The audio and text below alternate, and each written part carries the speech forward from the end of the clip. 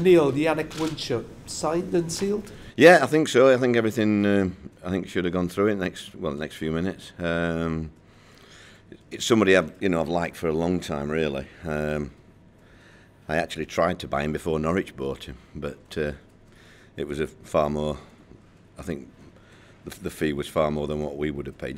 So it was. We didn't get a chance. But he's just a lad that I've always liked, really. I think his attitude and versatility will help us in our situation at the moment.